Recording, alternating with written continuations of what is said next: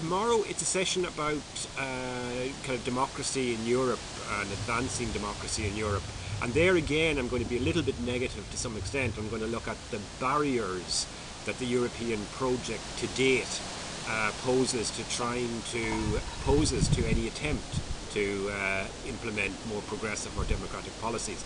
My central argument is going to be that the very construction of economic and monetary union was designed to foreclose democracy.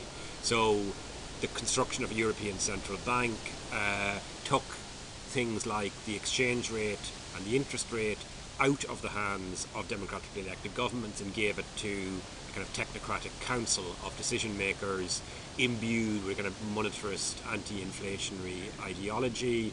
Then you've also got the attempt to do the same with fiscal policy, with the Stability and Growth Pact that seeks to limit to 3% of GDP countries' debt levels, and that's partly what's driving the Greek and Irish and Portuguese current programmes, is this lunatic determination to get the deficits and the debt levels down to completely unreasonable ratios, arbitrary ratios, in a farcically short space of time.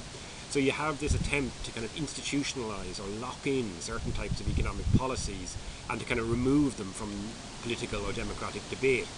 And in a sense what the project has been about.